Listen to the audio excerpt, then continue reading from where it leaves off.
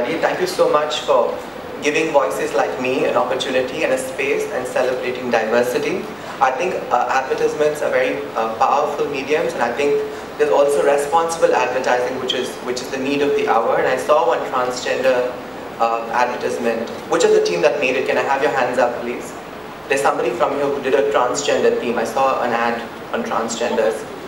Okay, so whoever made it, I think good on you. I think I'd like to encourage all of you to engage with the transgender community in a holistic, organic, respectful, dignified manner. But also, on this stage, I'd like to request my fellow sisters, the transgender sisters, to conduct their lives in a meaningful way, in a sustainable way, because if you want respect, you need to conduct yourself in a respectful way. So my message is twofold. One is to you to be nice to them, and also to them to be understood by society.